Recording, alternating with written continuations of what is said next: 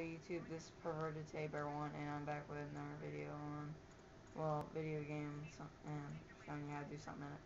This is Halo 3, and I'm going to show you how to get the skull, fog. It's in Floodgate, and you could be on normal, heroic, or legendary. I'm on, like, just heroic. So you have to start from mission start. Yeah, you have to start from the beginning. Yeah, that's my friend Josh, he's holding the camera. Yeah. Alright, now let me show you. Yeah, stop. Alright, now let me show you.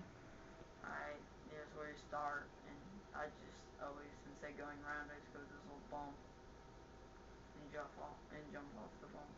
This is not the easiest skull to get, but it's also not the hardest. Yeah, it took me a few tries, but I got it. So, you don't want to get far away, you kind of want to get a little close.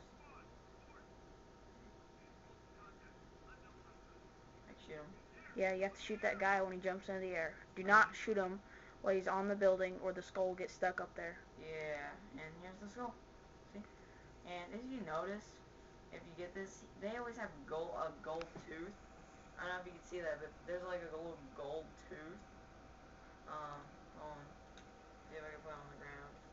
A little closer up. You see, like, right next to that dot, there's a gold tooth. Yeah. See it? Yeah, that's the gold tooth. I never really noticed that till earlier today, and yeah. Alright, well, stay tuned for more videos on how to get more skulls.